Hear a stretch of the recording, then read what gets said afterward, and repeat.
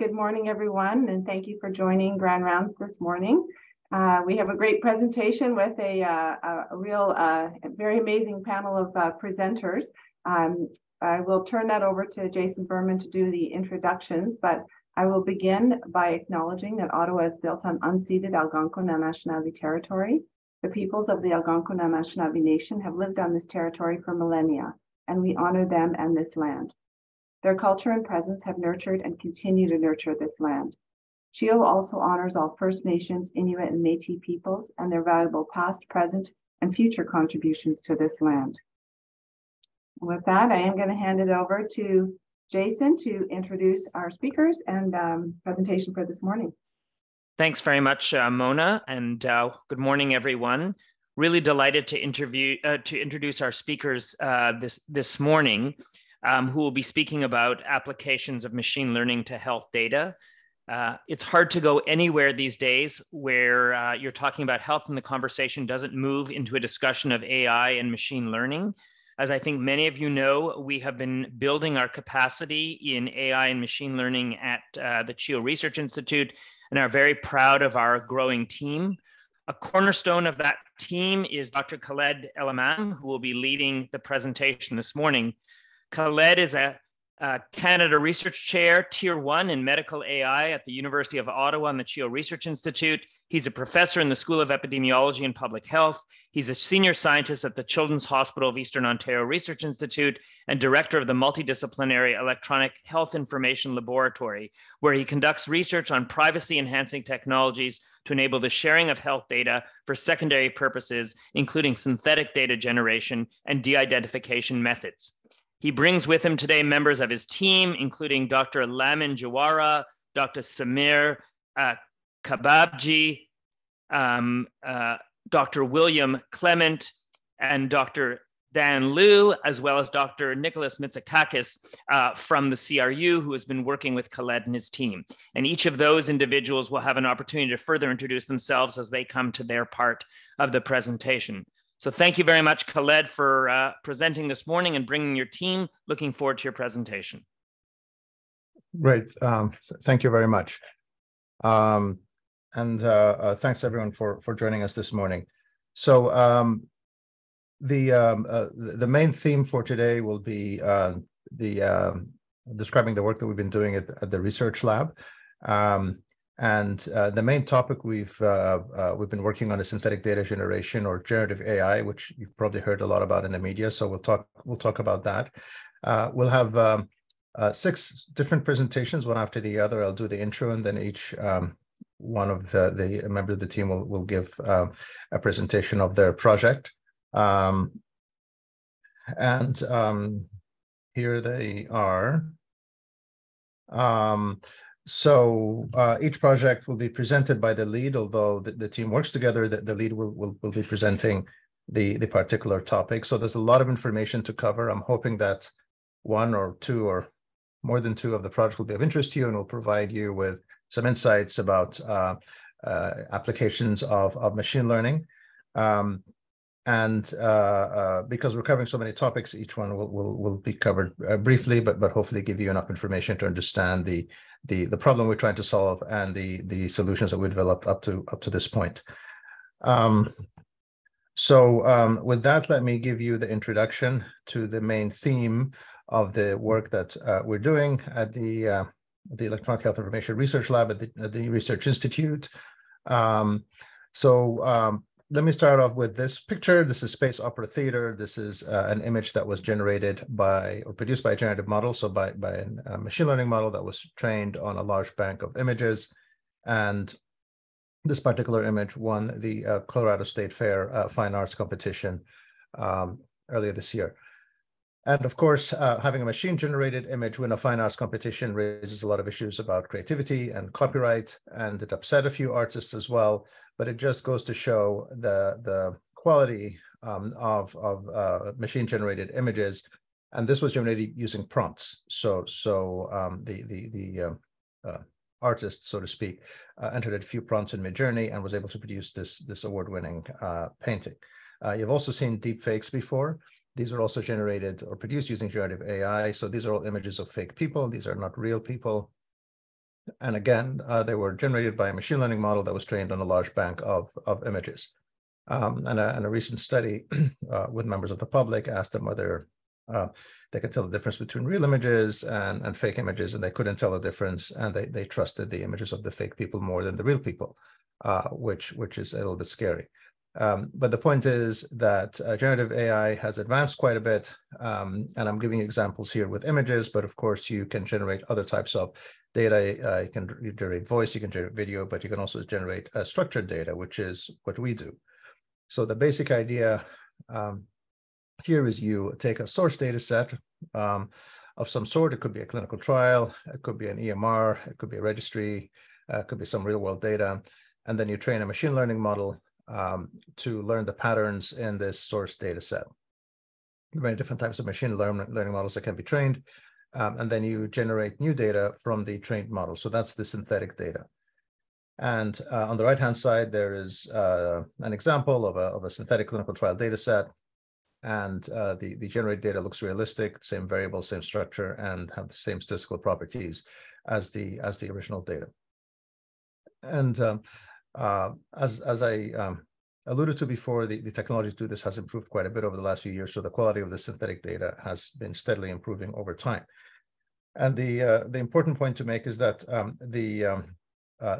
you do not need to know how the synthetic data will be used to generate useful synthetic data. So we're at the point where the generated synthetic data is useful across multiple use cases, multiple analytic workloads, so that you do not need to know a priori what type of analysis you're going to do with the data before you generate it. And this is the general structure of the synthetic data generation technology or the generative models. So you have two components, a generator and an evaluator. The generator is some machine learning model. It could be statistical machine learning or neural network that takes in the real data, and it tries to learn the patterns in the real data and then generates the synthetic data. And then the evaluator compares the synthetic data to the real data using utility and privacy metrics. Utility is how good synthetic data is in terms of capturing the patterns in the real data. And then, of course, one of the big use cases for synthetic data is privacy. So there's a number of privacy metrics as well. And then the combination of those is sent back to the generator as a score, and that's used to continue training the generator and tune its hyperparameters. And you essentially iterate between the generator and evaluator until you reach some stopping criterion. And at that point, you have synthetic data that has high utility and good privacy characteristics. So this is the basic scheme for most generative models in terms of how they work, at least the ones that are used to generate structured data. And we've developed such tools and deployed them at the CHEO Research Institute earlier this year. So now we have a set of generative modeling tools that can be applied to create synthetic data sets based on data that's coming out of EPIC.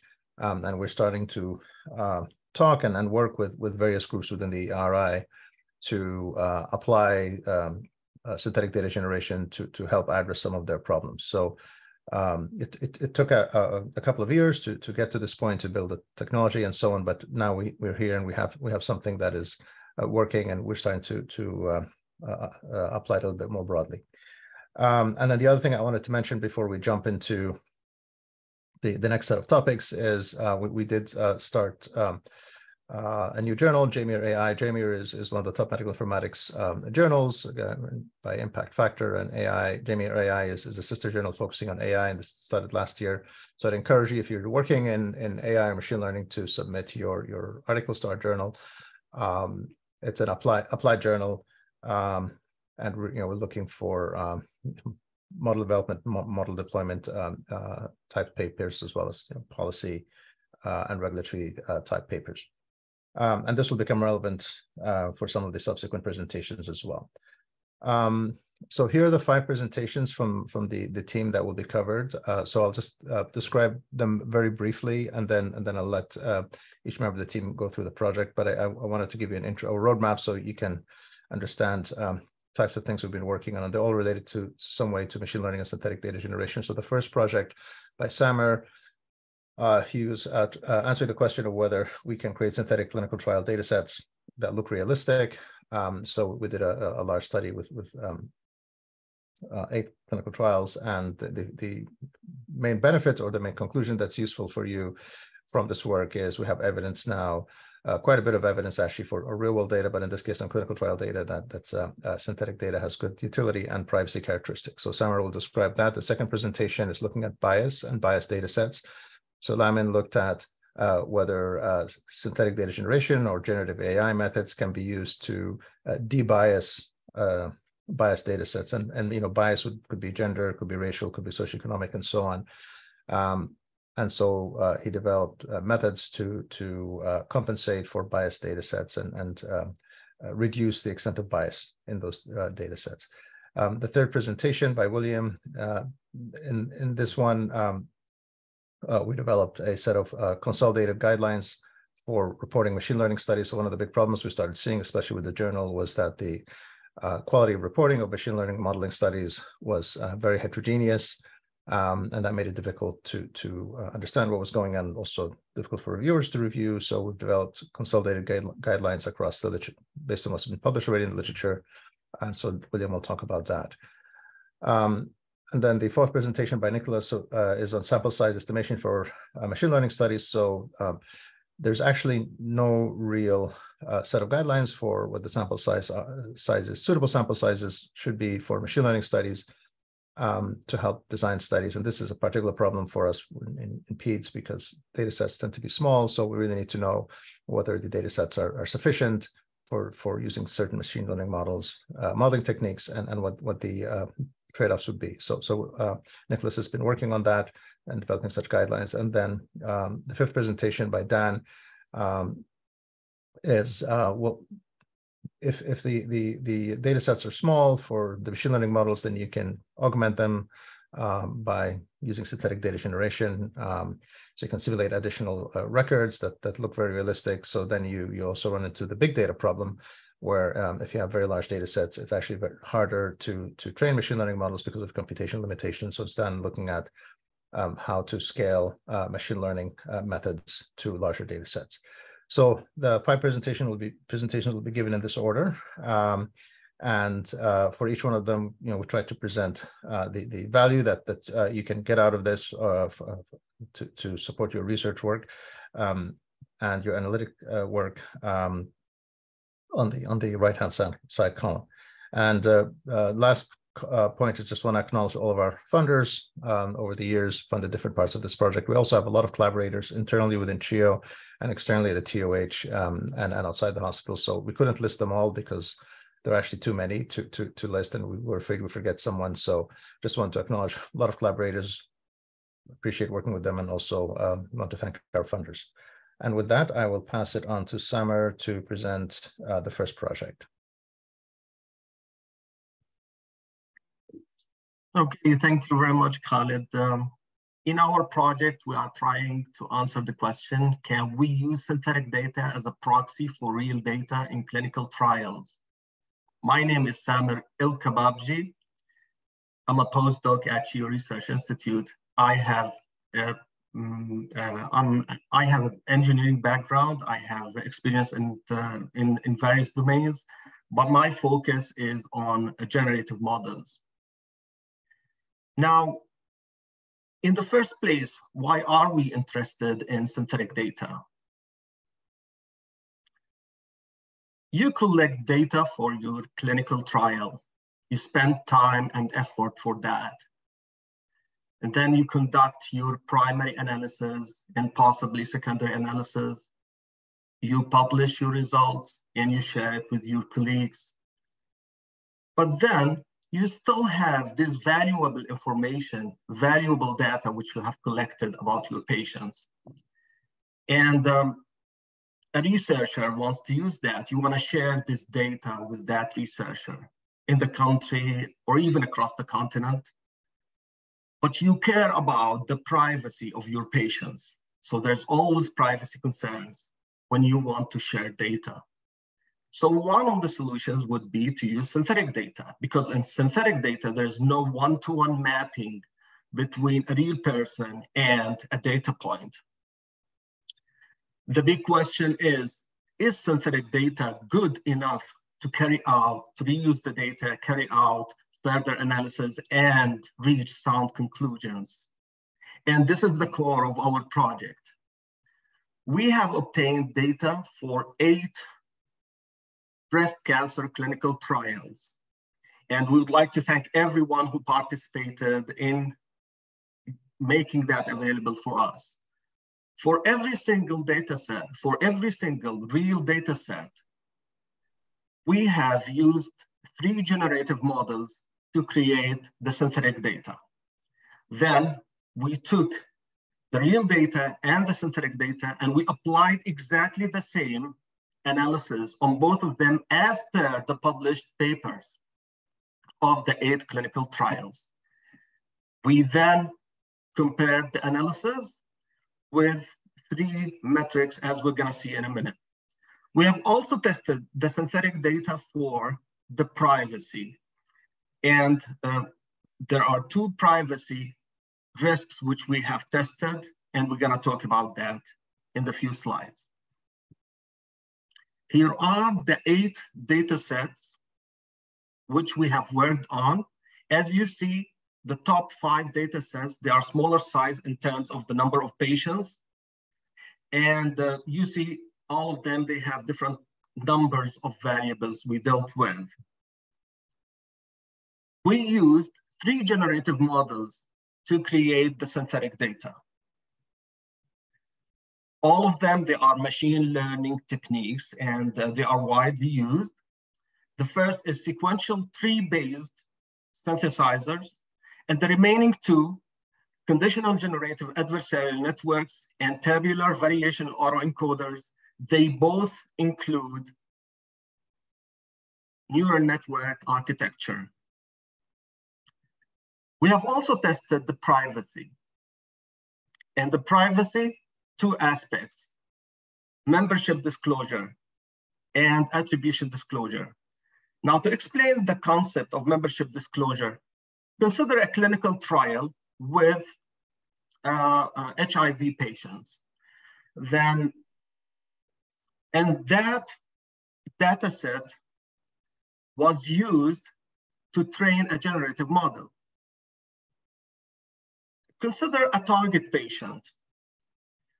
If you know that target patient was part of the training data set that's used to train the generative model, then you definitely know.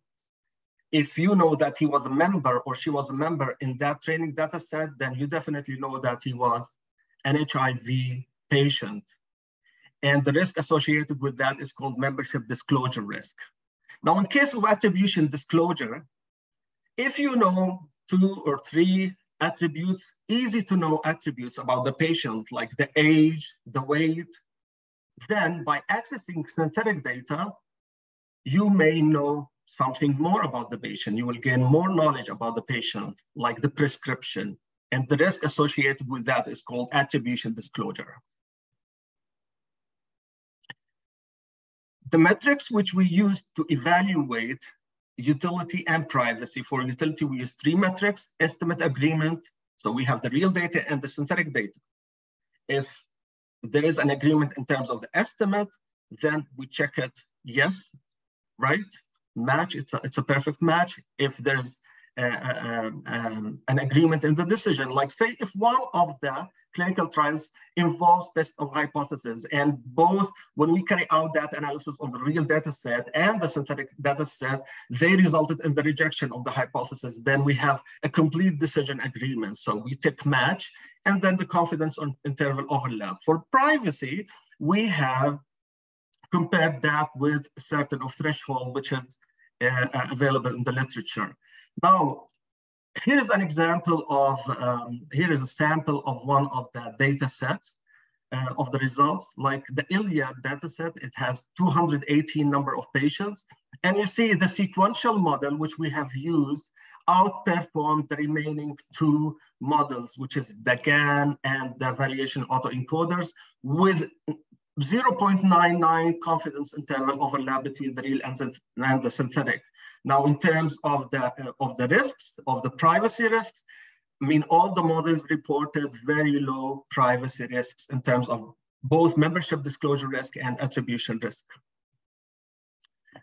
To summarize, we used the three synthesizers, and as you see, like in the sequential model, there was an estimate agreement in 8 out of 8. So 8 out of 8 matches between real and synthetic data. And in terms of decision agreement, 7 out of 7, because one of them just was, one of the clinical trials has only descriptive analysis. And as you see, the confidence interval overlap for sequential, when using sequential synthesizer, it reported more than 0.75 overlap. And all the membership disclosure, attributed disclosure, it was extremely low. And only one of them reported high. And this goes by definition, because in this specific case, the training data set was half the population. And it goes by definition that that risk is carried forward. To summarize, now, sequential synthesizers provide researchers with quality synthetic data that can be used and disclosed for secondary analysis, so you can use it. Synthetic data involve low privacy risks that allow for data sharing across the country jurisdiction. And thank you very much. I hope you enjoyed it. Thank you very much, Samer. And now Lamin will present the project on bias mitigation. Thank you.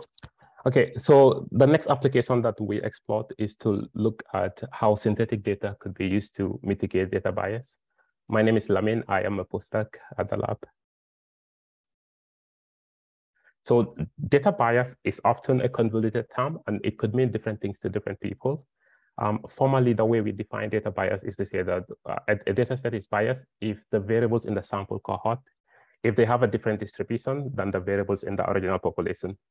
In this hypothetical example that we have shown, the population, we have a population involving 10 observations, so 5 men and 5 female. If we take a sample out of that and obtain a sample cohort of 5 male and 1 female, so this will be an example of a sampling selection bias. And this is exactly the kind of bias that we want to look at and mitigate. Now, there are such biases could occur at different stages of your study cycle, all the way from data collection to analysis.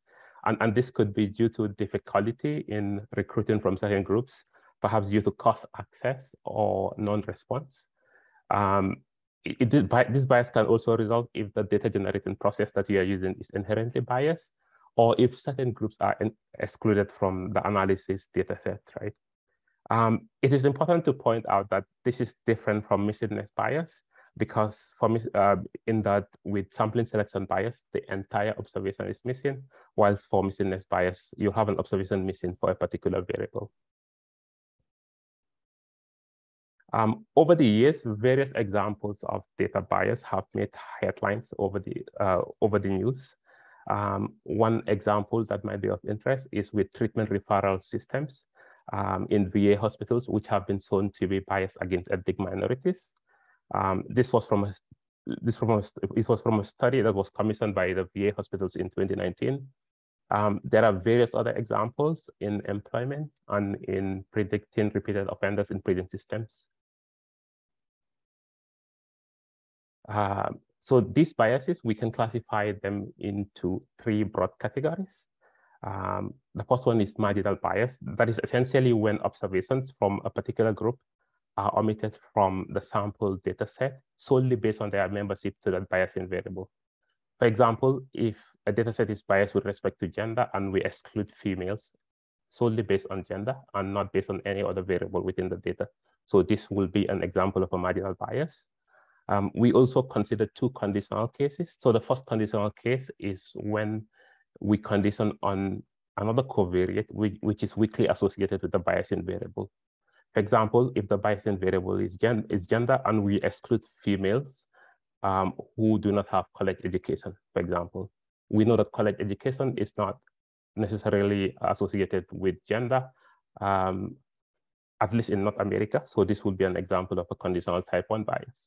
So conditional type 2 bias is a little bit more severe. That is when we condition on a variable which is strongly associated with the biasing variable.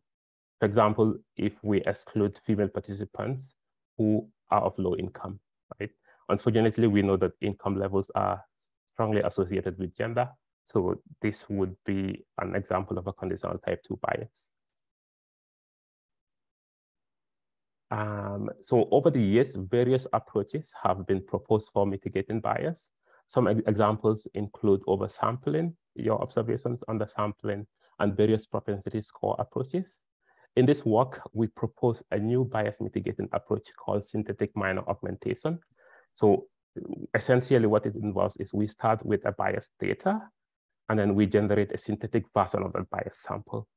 From that synthetic version, we sample the underrepresented groups and augment them with the bias data. So we end up with a new data, which is balanced, and it is a combination of the bias sample and then the sample synthetic version of the underrepresented groups. So in order to compare the approach that we propose to previously proposed methods, we use this training and evaluation scheme. So essentially, we start with the same original cohort, which we split into a training and a test set. When we evaluate the training set on the test set using a standard model, this is what we considered as our ground truth or the gold standard. The next thing that we did is to use the training cohort and then induce bias. Consequently, we applied the different bias mitigating approaches, including SMA, which is the synthetic minor augmentation method that we propose. For each bias mitigated data, we evaluated on the same test set. This allows us to do a fair comparison. We considered several metrics, so we estimated area under the curve to show the model's predictive performance. We also estimated odds ratios and standard errors to show how parameter estimation will perform.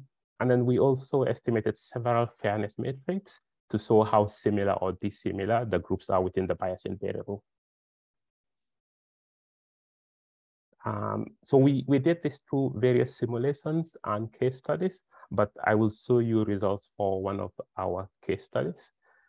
We looked at the colon cancer trial data, which involved about 1,500 observations, 10 variables. The outcome of interest was death.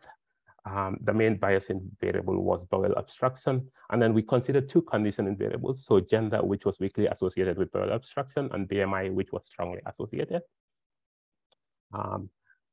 And for each of these conditions, we will look at the results. So we look at the effect estimates of the biasing variable. So you will see that as the proportion of bias goes from low to high, we are able to consistently mitigate for bias, at least from low up to 50% of bias. The black bar basically represents the bias estimates. You will see that as the biasing proportion increases, it further deviates away from the gold standard, which is the red line. And then you also have increased standard errors. Our approach is able to mitigate for this from low to medium bias, and we also improve on the efficiency of the estimate. Similarly, in terms of the model's predictive performance, you will see that the AUC estimates, we are able to at least match or do better than the bias estimate consistently from low to medium bias. In extreme cases, there is no conclusive results, and we do not necessarily correct for it in extreme cases. And this is true even with comparison to all of the other approaches. So we could make several conclusions from this. We know that the model parameter estimates are significantly affected by bias. AUC is affected to a lesser extent. The synthetic minor augmentation approach that we propose, it works well, both in absolute and relative terms compared to all of the other approaches. And this holds true for low to medium bias. In more extreme cases of bias, we do not necessarily mitigate for it. There's no definitive conclusions could be made from this. And overall, the synthetic minor augmentation approach that we propose, it leads to the best fairness amongst the biasing groups. Thank you. Excellent. Thank you very much, Lamin. And then the next presentation will be by William, and in this one, he'll be talking about reporting guidelines for machine learning modeling studies and the consolidated guidelines for that. Good morning, everybody. Thank you for the opportunity to present this work to you. As you probably seen, evaluation is a critical step from as part of the synthetic data generation, because it's crucial to ensure that the data that's generated is part of the realistic pool that it's generated from.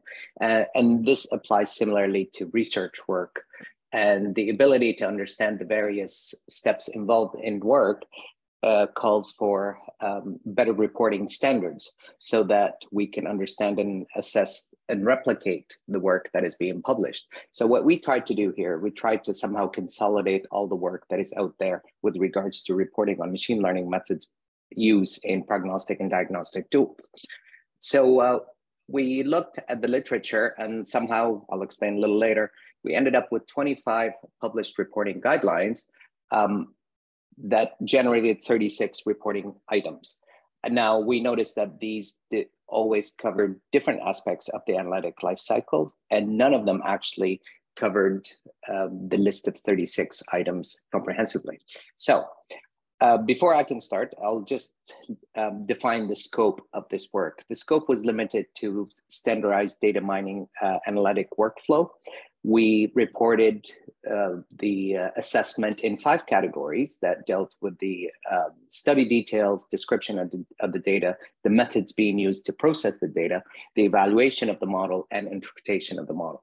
We also limited the scope of the studies that were considered to in silico studies, that is computationally simulated on a computer, that is, and to machine learning models that are running in the shadow mode, as opposed to machine learning models that cause an intervention, which would call for an assessment similar to a clinical trial. So we avoided those. So we basically relied on a traditional query against PubMed database, and we also curated expert-based opinions through a bunch of articles. Long story short, we ended up with the 25 items after removing everything that was not technically relevant or contributing. Then the principles we applied in reviewing these literature articles, we looked at reinforcing good practice as we know it today. Now, obviously, this may change in the future and it will require constant updating. We also focused on reporting tasks as opposed to making recommendations of what to do when you're solving a problem of this kind, because people can come up with their own ideas. We also did not add any new items of our own. We just simply consolidated what's already there, and we excluded certain categories of literature that had to do with implementation, reproducibility, or things that depended on the type of data being processed. For example, images require different strategies, or the collection of the data itself. We also excluded any theoretical results reporting. Right, so we went to assess the coverage of these guidelines across the different categories. And for the 5 categories, it was very clear that the number of articles, or the percentage of articles that covered certain methodology of a given reporting cycle was clearly behind than the rest of the other categories. Most of the work concentrated on the data description, explainability, or interpretation, study details, evaluation, but methodology was clearly left behind. Then we repeated the same idea at the level of the item. So here we have the 36 items that we looked at. Interestingly enough, for example, the model evaluation did not particularly score very high. However, it is clear from this bar plot that when a given guideline reported in that category, it reported on it comprehensively or close enough. So if you look at the bottom here, the 3 items were reported in 23 articles out of the 25 articles that we reported. And then some of its items were on the low side, less than 9 articles per item. So basically this says that if this category was reported, it was reported well. And if it wasn't reported, then it was really low and on the thin part.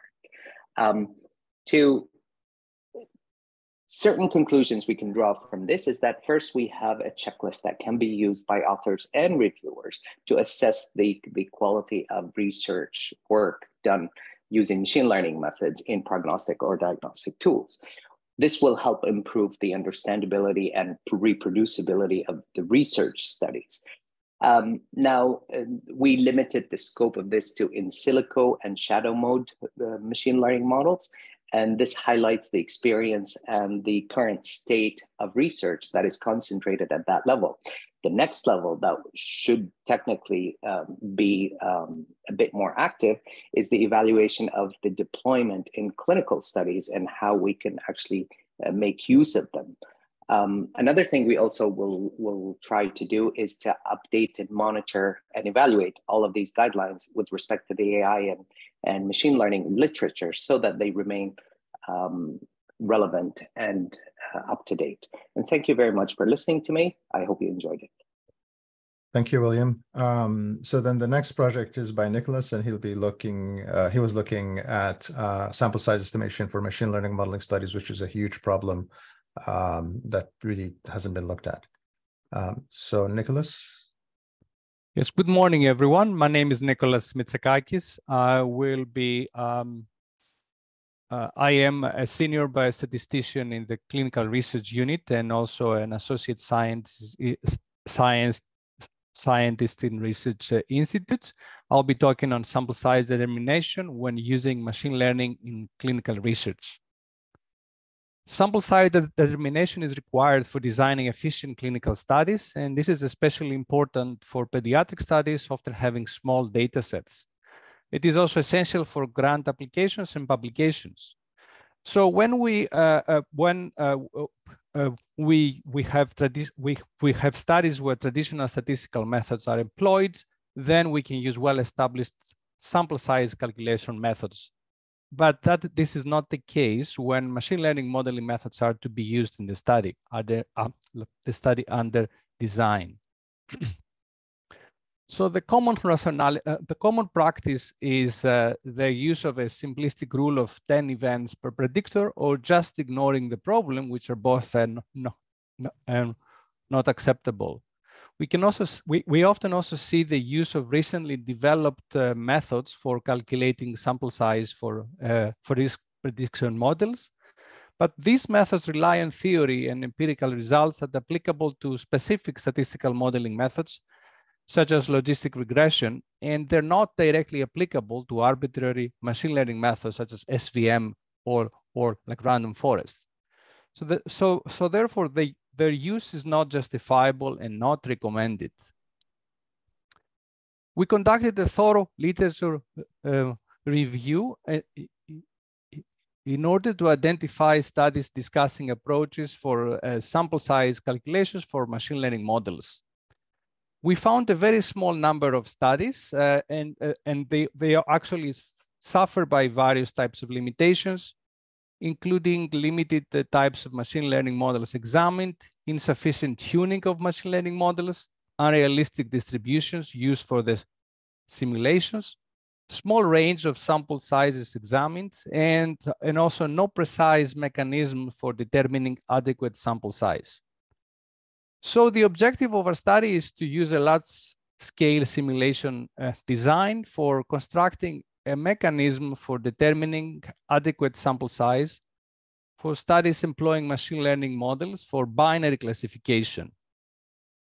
So we use a previously published simulated benchmark data sets as population data, and important to mention here that these benchmark data sets were intended to increase performance variability across different machine learning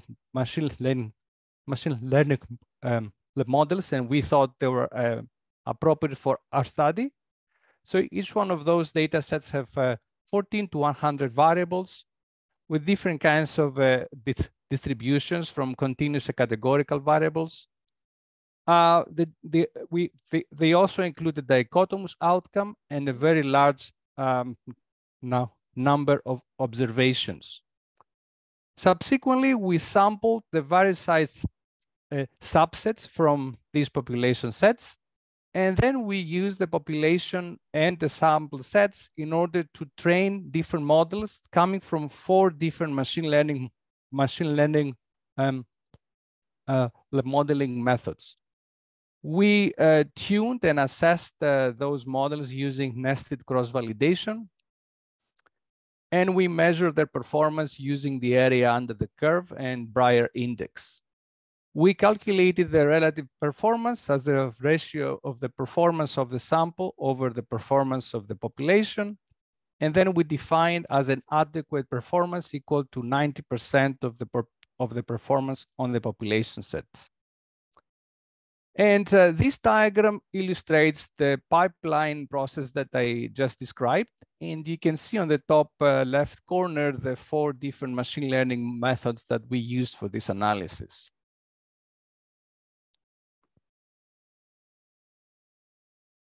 So now moving on to the results, this is a snapshot based on 10 population data sets, that each one of them having 14 categorical variables. And you can see the relative performance of the trained models from a specific machine learning method against the size of the sample. So here, the size of the sample is measured by the number of events per variable, which is equal to the size of the smallest class over the number of the variables in the model. The red and green lines indicate the population and the adequate performance respectively. We can also move to a model agnostic approach where the best performing model is selected for each sample. And here we also have a blue smoothing curve that displays the average relationship between the size of the sample and the relative performance of the best performing model for that sample. So you can also see the point where the blue curve intersects the green line, and that point corresponds to the sample size that on average is required for achieving adequate performance. So the conclusions for the analysis so far, based on the results so far, on average, about 45 events per variable, which in our case corresponds to 1,260 observations. Again, we only included 14 variables here, is needed for achieving adequate performance. So it's very important to point out here that we could use synthetic data methods in order to augment small data sets for basically helping us to reach this sample size target. So next steps will include the completion of the simulation and compilation of the results. So this means more data sets, like larger number of variables in the data sets, and also including categorical variables. And finally, we will use the complete set of results to build a calculator for determining adequate sample size given the study characteristics. Thank you for your attention. Great, thank you so much, Nicholas. And then the 5th presentation by Dan, whose work builds on these types of results to look at scaling of machine learning models. Well, thank you, Khaled. So good morning, everyone. I'm Daniel. I'm the postdoc fellow at the CHEO Research Institute and University of Ottawa. So my colleague, Nicholas, just presented his work on determining the minimal sample size to achieve good performance for machine learning models. So that means on some occasions, we need to augment the data to effectively use machine learning. However, if we increase the sample size tremendously, it can cause problems as well. And this is the focus of my work to address the challenge of scaling machine learning to handle large data sets. And this is still work in progress. So typically, machine learning algorithms require large data sets for model training. But due to the limited memory on a machine— Hey, I'm listening to something, so I can't hear her talk. Sorry, so can you hear? I can hear you, Dan. Go ahead, Dan. Sorry for that interruption. Okay. Yeah, but due to the limited memory on a machine, processing large data sets can lead to failures or crashes. Moreover, the existing statistical machine learning techniques are inadequate to handle such high volumes of data on a single machine. And this problem becomes more severe in some applications where many models need to be trained, such as sequential synthetic data generation. So our project aims to solve this problem, and we are exploring using a local learning approach to partition the large data sets and make the computations distributed across multiple machines. And we developed a methodology to address this problem, which involves 3 steps. First, we propose 2 partitioning methods to split the large data sets. And the first method is random partition, which divides the large data set randomly into K groups. And the number of partitions is determined by the number of available machines. The second method is a clustering approach, which divides the dataset into K subsets based on the clustering algorithm. And the main advantage of our partitioning method is the ability to distribute the computations across multiple machines. For example, if we have 5 partitions, then each partition can be assigned to a separate machine for computation, which is different from the traditional way to work with the entire dataset on a single machine. After partitioning the data, we are using a boosted tree algorithm to construct a binary classification model in each partition. And the model is optimized with hyperparameter tuning. Moreover, we also plan to explore other machine learning algorithms, such as random forest and neural network in the proposed approaches. And the last step is prediction. So given the testing data, we want to predict the cluster labels. And to achieve this, we employ the framework of local learning, which predicts the known testing objects based on the local training data. So in our proposed approaches, we use it to predict the cluster labels using the local trained models. So once obtained the prediction results, we have various strategies to combine all of them that are made from the multiple machines, or alternatively, choosing the optimal partition for prediction.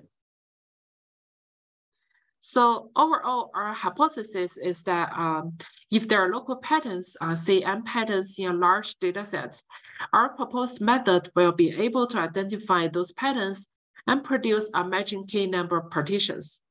Then the K local models can be trained in a cluster or serially, and we will obtain the same accuracy as the model with the full data set. And to evaluate the effectiveness of our proposed methods, we apply them to 2 real data sets. The first data set is COVID data set. It contains over 1 million health records of the COVID-19 patients in Canada, and we are interested in feeding models that predict the mortality caused by COVID. We computed the AUC, the area under the curve, which is a measure of prediction accuracy for classification models, and then we compare the proposed methods with the baseline method, the ground truth without any partitioning.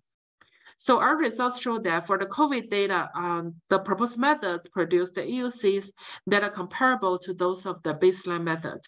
Moreover, the performance of the random partition is shown to be more stable across different K values compared with the clustering methods. And this graph shows the AUC results for the CCHS dataset, the Canadian Community Health Survey data. And this data is a pooled version across multiple years with over 900,000 cardiovascular health records of the Canadians. Our goal for this dataset is to predict the ideal state of the cardiovascular health using relevant variables from the dataset. Again, the performance of the random partition is consistently stable and very similar to the baseline method in terms of AUC. However, in comparison, the clustering method shows good performance with small k, but deteriorates as the k increases. So based on these results, there's no strong local patterns detected, and these results still preliminary. And we plan to test out more data sets to see if the finding is generalizable. But at this point, both data applications show that the random partition is a good method to use. It's also very easy to implement and requires less computational time.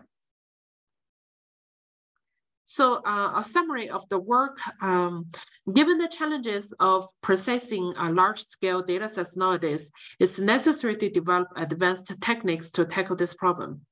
And we propose 2 approaches which scale a large data set into smaller subsets for modeling.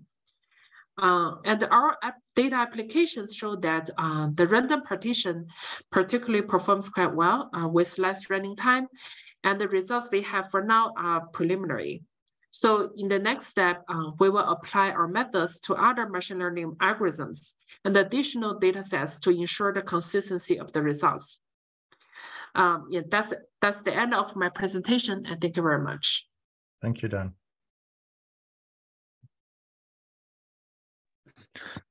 So thanks very much, Khaled and team.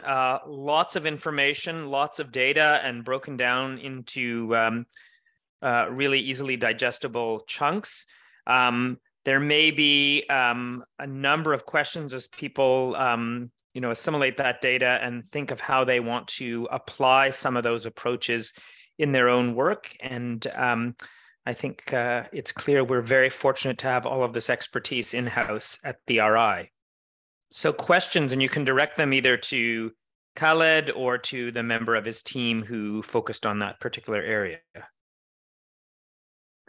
Well, while we're waiting for questions, maybe I'll start, and this is more sort of a practical question. If I'm working with a particular patient data set, and maybe this question goes more to Nicholas in his presentation, and are looking at opportunities to try to augment that sample size with synthetic data to achieve a sample size in which I can do the analysis that I need. What's the approach that I would take? Am I able to reach out to a member of your team, and at what point in the process would I want to engage someone?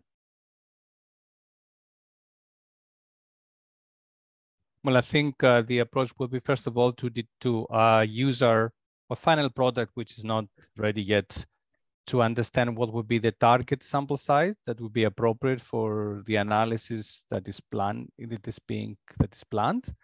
And after you determine the sample size needed, then you can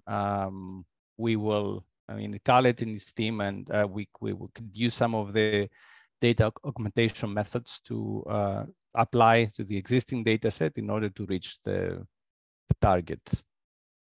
Thanks, Nicholas. And the process for that, would we go through the CRU, through a consult form directed towards you, or is there a different mechanism once you have that tool fully developed? I think Khaled would be the go-to person for that. And yeah, I mean, we haven't figured that out yet, to be honest, but if you can just contact me and we'll work through it. We haven't defined a full process yet. But if you can contact me, and then we can work on setting something up. We have the tools running to do the augmentation at the RI. So we're ready to do it. It's just figuring out the process would be the next step. Thanks, Khaled. So Waleed Al-Krashi has a question in the chat. Thanks, Khaled and team, for the intriguing work. There are established concerns about using AI machine learning in clinical prediction models, especially in clinical problems where the signal to noise ratio is low. Do you think the sample size simulation exercise is going to be generalizable? The numbers we are getting for the sample size are consistent with anecdotal evidence that has existed in the literature in the past. So the improvements that Nicholas made, I think, will result in more precise results, are more generalizable results, but they're still quite high. Like the sample sizes needed for applying machine learning are high and higher than what we typically see in clinical studies. It doesn't mean that they're wrong. It just means that they're suboptimal in the sense that the accuracy of the models would be less than what they could be if a larger set was available. But I think that the sample size estimations that are coming out are reasonable. I mean, I think they're defensible. And the fact that the benchmark data set that was used also, I think, helps with generalizability, because the way these benchmarks were created were intended to make them applicable across multiple machine learning algorithms. Thanks. Other questions, just looking in the chat and across the room. I have another question, and this was touched on a bit in the presentations, but maybe you can expand upon this a bit, Khaled, the idea of where maybe the opportunities, advantages in using synthetic data when we think about privacy concerns and sharing of personal health information. So the evidence we've done quite a lot of case studies with real world data and then the results from SEMA or clinical trial data. the evidence is consistent that the methods we use, like sequential synthesis, works really well in terms of producing high quality data sets and also in providing good privacy protection. The privacy results are quite compelling. The privacy rates are quite low. They're never zero, but they're quite low. So it's a good approach to enable data sharing. It gives you high quality data, and it also provides acceptable privacy protection. So the evidence is there. It's accumulating. It's I think relatively strong. The type of synthetic data method you use matters, of course. So the synthetic data generation methods that we evaluated, we always land on sequential synthesis as being quite a competitive approach, which is the main approach we use here at CHEO. So we have good evidence to support using synthetic data for data sharing as a tool to enable data sharing. Thanks, Khaled. Dana put a question, and Dana, you may have to expand upon this because you say a question about augmenting underrepresented data in the chat. Is this a concern that you have, or? It's a question slash a philosophical comment, maybe, that I've heard differing opinions about increasing the the amount of underrepresented data. So for example, there was allusions to if gender is underrepresented, but I guess maybe a caution or a question about, let's say, as an example, Indigenous populations are frequently underrepresented in clinical trials and data. And if you had just a few participants, I mean, I guess I worry that people will say, hey, we can just augment this using synthetic data. All you're going to do is reproduce a couple of people who still may not be representative of the target population that your data set is skewed against. I think that's a valid concern. The main use case we see right now is to do a sensitivity analysis. So if you have a data set that you believe may be biased, then you can use a bias mitigating approach and evaluate the results with this bias mitigating approach to see if the results are the same or different from the data that was actually collected. If they're different, then you have evidence that there's bias. And if they're not different, then you have evidence that there may not really be much bias in the data set. And then the other point I'll make is it will generally have to be more than a few individuals, in this case, Indigenous people in the data set to build a model. So you still need some data in order to be able to augment it. If you have very little data, if you only have a handful, then there's really not much you can do. Now, whether that small handful will give you a very different answer than everything else, that's a fair concern. The assumptions we made in the simulations was that we made some assumptions in simulation, with the marginal and conditional bias, which we think are reasonable and that are consistent with previous evaluations of bias. But it's about concern for sure. I think for now, I'd just argue for using it for sensitivity analysis, before actually using it to draw final conclusions. Thanks, Dana and Khaled, and I think that builds on Navjot's question as well, which was what method was used to evaluate diversity in the synthetic data set. So I think you sort of touched on that. I don't know if there's anything further you want to add based on the response that you gave to the last question. The diversity, well, we simulated bias. So we had a data set that we took as the ground truth, and then we simulated different types of bias into it. So we induced lack of diversity in a controlled way. So we can evaluate the impact of different levels of lack of diversity and different levels of complexity also of lack of diversity. So this was done through the method we induced bias into the data set during the simulation. Great. Thanks very much. We're right at 9:30, so please join me in congratulating and thanking Khaled and his team for really an outstanding presentation, making complex topics of AI and machine learning really accessible. And as you've heard, this is a resource that we have available to help you with your research. So please, Khaled, I hope there won't be a deluge.